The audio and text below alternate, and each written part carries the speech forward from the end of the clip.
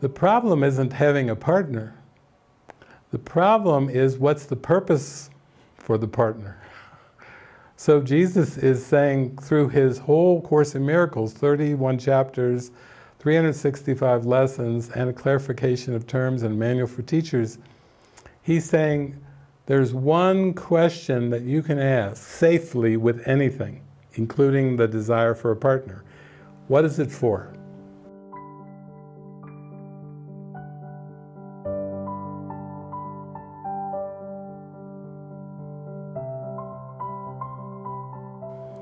If you are desiring a partner to be a mirror, and you're saying, okay, Holy Spirit, Jesus, I actually would like to have a partner, and I want to do it for your purposes. I don't want to say, this is Axel telling the universe and telling God what Axel wants, when already Holy Spirit and Jesus know that the ego preference structure has to be undone.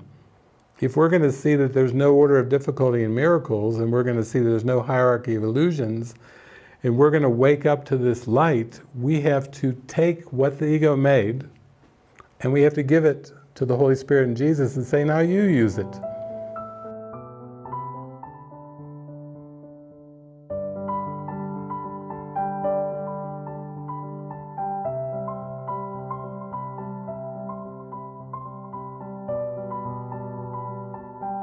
If I give this to you to use for your purposes, you will. And you will use it safely. You will not have it be something that will hold me back from remembering the light. It will be something that actually helps expand my perception. It opens me, it broadens my awareness. Can the Holy Spirit and Jesus use a partnership towards reaching the light? Of course.